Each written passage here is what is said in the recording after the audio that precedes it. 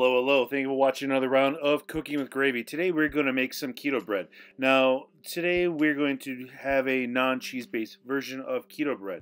Now, the version that we're going to have today is going to be more of just a nut base. You could take the nuts out of it if you don't like that at all. Now, we're going to have two bowls we have right in front of us right now. One is we separated 12 eggs in a bowl of whites, and next a bowl of yolks. We have 2 teaspoons of cream of tartar, and we're going to put the egg whites and the cream of tartar into a mixer.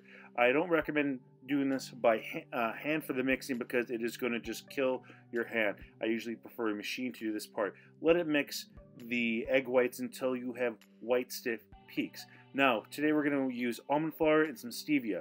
The exact ingredients for this and measurements will be in the description section. You can alternate between almond flour and coconut flour if you want, and today we're also going to be throwing some chia seeds and some walnuts into there. That one's going to be up to your opinion of what you want for the amount. We're going to have some salt, some baking soda, and a little bit of some baking powder we're going to throw in there. Now, some people are going to want to use butter, some people are going to use coconut oil. I usually recommend 4 tablespoons of either one, not hot but melted. Now, this is what the end results are going to be for the egg whites.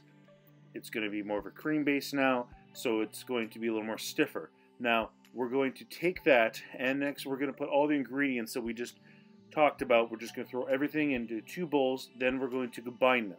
So this is the bowl with all the ingredients that are already there. And then we're going to mix the egg whites and the other bowl together gently so you don't release the air packets that were made through the mixing process for the egg whites. Then you're going to put them into a greased pan, and you're going to put it in the oven at 350 degrees and try to bake it for 30 to 45 minutes. The best way of doing this is until you can bake it to the point you can pull like a knife or toothpick in there and pull it out cleanly. Then after that, you pretty much have keto bread. Tastes really good, like it a lot. You can alternate between the flour to make it stiffer if you want, but hope you enjoy.